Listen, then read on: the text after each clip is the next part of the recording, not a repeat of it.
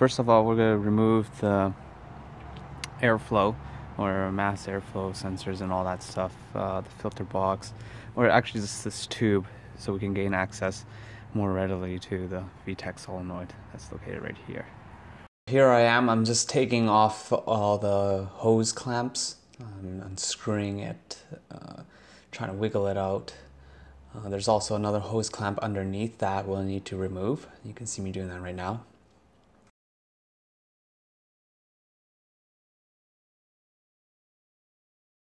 I will also be removing all these sensors just to get them off of the tube, the airflow tube here. I am also removing or moving back and undoing these clips that are on the air line. These are vacuum hose lines. I'm clipping them off or pinching off the clamps they are and taking them off of this airflow. Right, we just wiggled this off.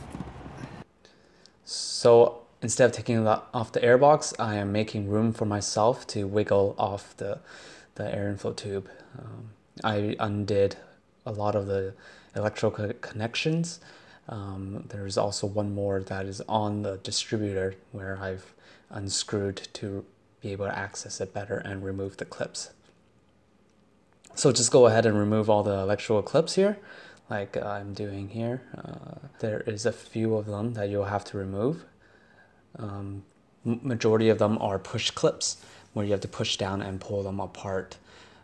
There are several of them that you will have to remove. So just go ahead and once you take a look inside, you'll be able to see which sensors and which electrical connections and harnesses you'll have to remove.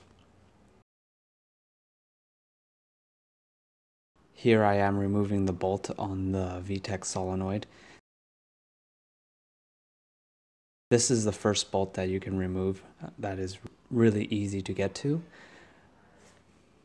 Here I am pointing with my finger where the second bolt on the passenger side is. You will have to use a small 10mm span or wrench to be able to access this and basically crack it off and loosen it before you can use this one right here, standard socket wrench to be able to access it. It's pretty, you have a lot of access if you have a small little wrench. You may be able to get, I might be able to get my socket in there, but you probably have to get underneath here. It's hard to get in from the top. The second of the two is just right there. You can see it right there. Easy to get to. Got my little trusty wrench. Go down and loosen. Just basically crack it with the... Here I am removing the lower bolt on the VTec solenoid. I used that small 10mm wrench to crack it open, then I used my hand to undo the bolt.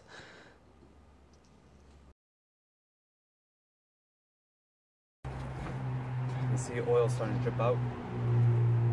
I had problems getting this last bolt right here. It's a 10mm. A little wrench span, couldn't get it. I had to go and purchase a smaller socket wrench. Mine was too long. This one's a lot shorter. I can go and show you the one I currently had. You can see the size difference. I had to go and get this one just to get in that little tight spot. So with the smaller wrench or socket, we can just go right in and loosen it. It just cracks right off.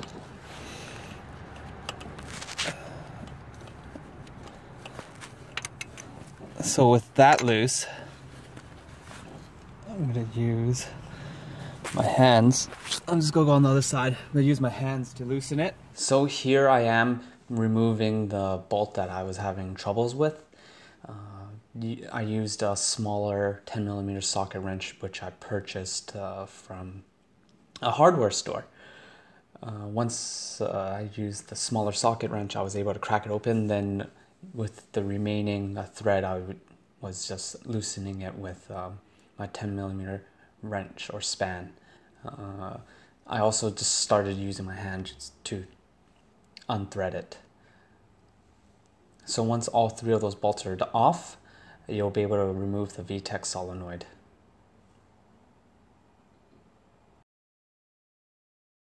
Okay, don't lose the bolt. Push it in, grab it out. There you have it, we removed it. As you can see underneath this buildup right here, this was causing our oil leak. So stay tuned for how to open this up, clean it out,